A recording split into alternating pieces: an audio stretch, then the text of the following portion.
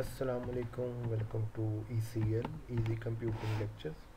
Before going to start this lecture, please like, share and subscribe to this channel for more videos. Our today topic is again from data mining series, that is K-mean clustering. In the previous lectures, we have discussed about the different types of classification algorithms such as KNN classification, decision tree, naive Bayes, and single layer neural network. Now from on we will talk about the different types of clustering algorithm. Our today topic is K-mean clustering algorithm. After today's lectures, students will be able to learn about the K-mean clustering and its solved example.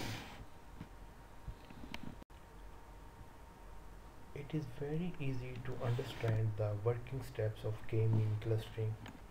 In first step, we will take the random K of object, which means that if suppose we have a dataset which consists of the 10 objects or the 10 samples, first we will select the random K.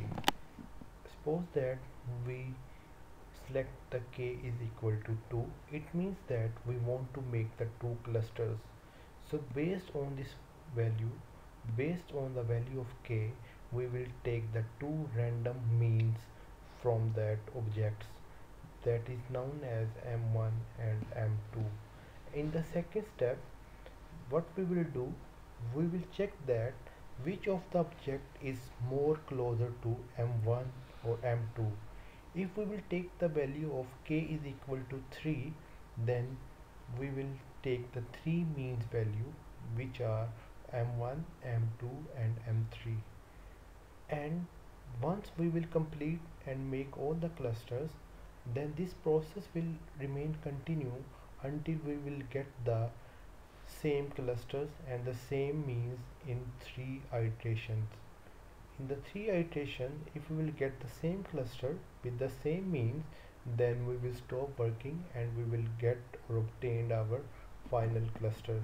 This is all about the 3 steps of K-mean algorithm.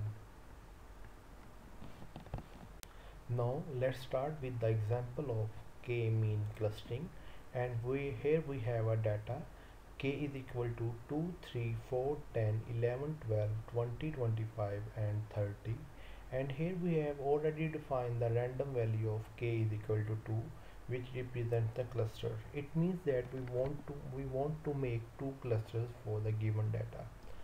So if we have the K is equal to 2, then we will take the two random values as a mean value from these values of K, and I have select here M1 is equal to 4 and M2 is 12, which are random. You can also select 10 as M1 or 30 as M2. It depends on you, it's your random choice. If you are taking K is equal to 3, then you will select the three values as a mean, that will be M1, M2 and M3. So for this scenario, when you have taken the two values of mean, M1 is equal to 4 and M2 is equal to 12, then in the next step what you will do, in K you have first object is 2. You will check that either this 2 is close to M1 or M2. So you can see that 2 is more closer to M1 as compared to M2, then it will become the part of the cluster K1. Then you will check the distance between the 3 and the 4 and 3 and 12. The 3 is more closer to M1 as compared to M2, then 3 will be the part of cluster 1. Similarly, 4 will be the part of cluster 1. And then when you will check the other objects, that is 10, 11, 12, 20, 25 and 30, you can see that these objects are more closer to M2, that is 12. So these all the objects will come in cluster 2. Now you will again take the mean of the cluster 1 and you will take the mean of the cluster 2. In the first step you have selected the random mean value, but once you will make the cluster, so secondly you will find out the values after taking the means of the cluster values. So you have taken the mean of these values, so you will take the mean of the cluster 1 value. 4 plus 3 plus 2 is 9 divided by 3, you will get m1, and once you will add all these values you will get and take the average, you will get m2. Now again you will repeat the same procedure and you will check that either k is close to m1 or m2, and then you will make again the clusters. M2 is to have less distance with the m1, so it will come in cluster 1. Similarly 3, 4 and 10, and for the values of 11, 12, 20, 25, 30 are more closer to the 18 as compared to the 3. That's why these value will come in cluster k2. Again you will take the mean of these values in k1 and you will take the cluster of the values that are in k2, 11, 12, 20, 25, 30. This is the m1 value, that is approximately equal to the 4.7. so that's up, we have write this value after the round off. In k2 you will take the average of 11, 12, 20, 25 and 30, you will get 19 point something. After round off you will get the m2 is equal to 20. You can see that in previous clusters and in the second clusters these clusters are different. It means that our procedure will remain continue until we will get the same cluster in the 3 or 2 iteration. In the last slide, when you obtain m is equal to 5 and m2 is equal to 20, so you will get these clusters k1 2 3 4 10 11 12 and k2 is 20 25 and 30. Now again we will take the average of k1 values and the average of k2 values. We will again get m1 is equal to 7 and m2 is equal to 25.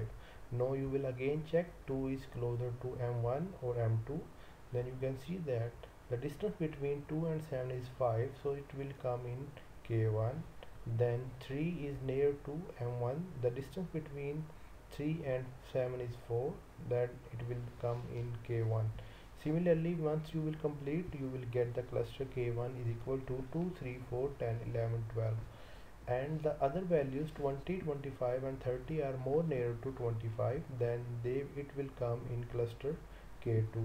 Now you will take the mean of these values that include in k1, then you will get m1 is equal to 7, and when you will take the average of 20 25 and 30, you will get the average of 25 known as m2.